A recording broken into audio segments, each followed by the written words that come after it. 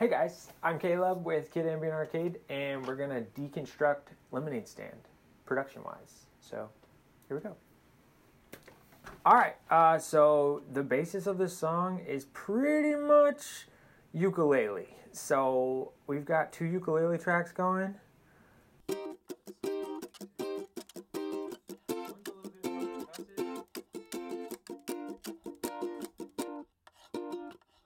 It's got actually literally children screaming in the background in some of these parts because I made this while I was in a garage at my cousin's house, and they have 4 children. So there you go. Fun fact.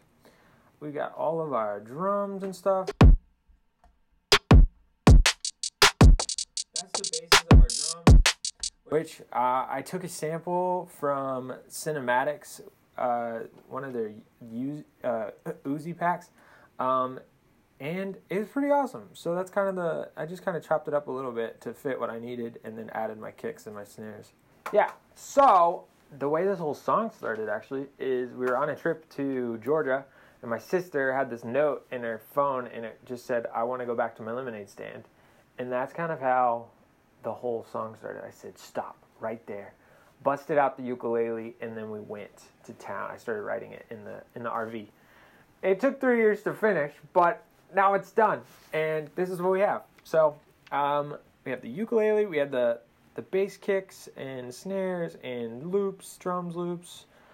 Literally, that's pretty much the whole song. It's not a very complicated song. It's pretty simple. I do have some guitar loops that I recorded. Really like those. It's nice and clean. I recorded on a Tyler amp with, I think it was my Telecaster. Let's see what else okay. So it's a while before the bass, the 808s come in. My project is so disorganized. Let's see where we can even find our. Let's see. I wanna go back to my limit. Any expectations? I don't think that I can. I just wanna keep it simple at my lemonade stand. Yeah, our 808s don't even come in until a minute into the song, which is crazy, I guess. I don't know. I don't really know how to write songs, but this is a song that I've written, so I like it, and I think it turned out cool. We've got this little lead line thing that I made out of, I don't know, I took a random sample of actually it was a stock sample in Logic, one of their steel drums, and I just bounced that file and then made it into something a little bit different and threw it in the sampler. I've got these things called Chop 'em, which is like a pad thing in the background. And then I also have another thing from Cinematics. It's called I don't even know what this is, a Cervita Tone 5, whatever that is, but it sounds cool. And it just kind of adds in the background there.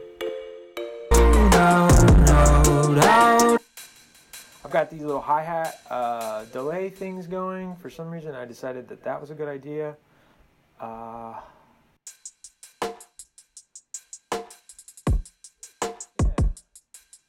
That's why I like that right there. Yeah, vocals are the takes of a billion takes, because this is not all of them. I literally took so many takes and I don't even know if I still got the best ones there, but that's what we had with the time that we had, so ka-chow. Yeah, those are some older takes. Gosh, I put those in a folder. It was just rough. I'm sure they were fine, but I was just super partial. Big brain thoughts got me lost. My mind's been blowing fuses and I don't have good excuses. I know I'm not crazy, I know I sound lazy, but everything just seems so less than amazing. I guess I'm just craving some. They provided me with buttloads of anxiety. I'm always worrying for my peace. This reality, it's more sour than sweet. I've got 2 808 channels, which towards the end of the song I just wanted something beefier, so I threw on another 808, but I threw some overdrive plug-in on it, which is, I don't know if that's good or bad, but kind of distorts it a little bit. So pretty much A lot of plugins that I'm using are either stock or Waves plugins, which are gorgeous. I just got a new pack with Waves stuff in it, and so I'm learning how to use all that. The CLA, I still don't really know how to use most of this. But let's see, this is what's on my vocal channel. Melodyne, Waves, channel EQ, and 2 compressors, and then a bunch of buses with like a bunch of different like delays and reverbs and stuff, which I don't know if I don't even know. Wanna go back to my lemonade stand. The very first verse has nothing on it except as far as delays or reverbs, and then once I kick into the rest of all this stuff, it goes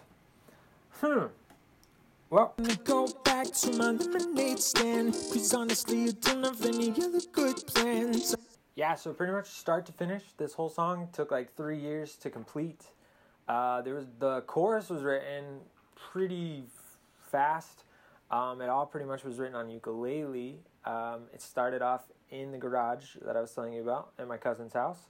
So I started recording ukulele there, and I have those actual takes in this song. A lot of it was written in the RV on our vacation with my brother and sister and family. We did it all pretty much in that garage and in this room. So we did it all by ourselves, and then had a friend, his name is Nate Combs, he mastered it for us, did a phenomenal job. The song pretty much just talks about wanting simple things, and I don't know, I was just kind of like, everything's super complicated, and sometimes you just want to go back to something understandable. There's such a crazy pace in life, and so back to your lemonade stand when you were a kid, super simple. And that's kind of the whole basis of the song. There's more, I'm sure, but right now that's all I got for you. All right, that's the Deconstructed Lemonade Stand, if you needed to know. Thanks for tuning in. See you next time.